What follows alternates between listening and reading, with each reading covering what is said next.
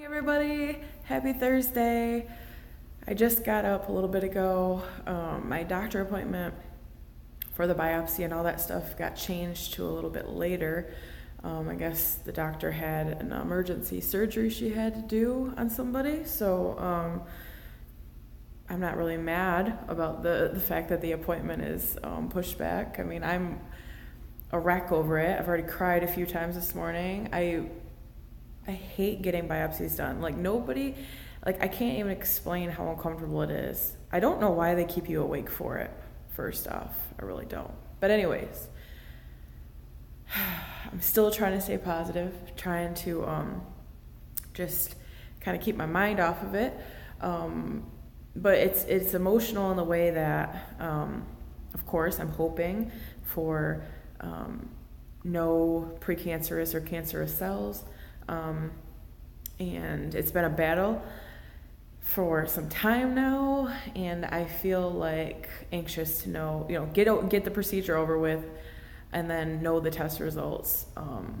It just makes me anxious and emotional, and it's hard to explain. But anyways, so I'm going to work out. I wasn't planning on working out because my appointment was supposed to be early, but now because it's pushed back a little bit, I'm going to work out.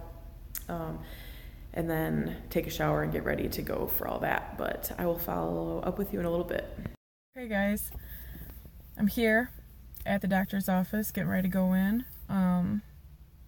They had me, I guess I should say, take some Valium before I came.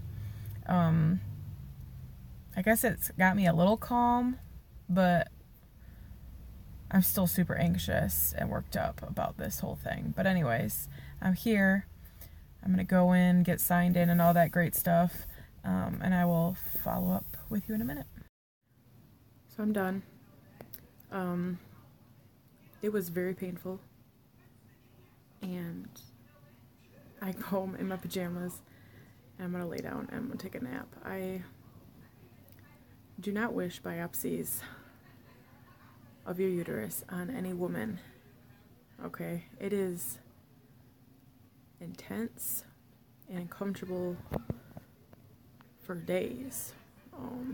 Anyways, it's very emotional too. It's just crazy. But anyways, so everything went well.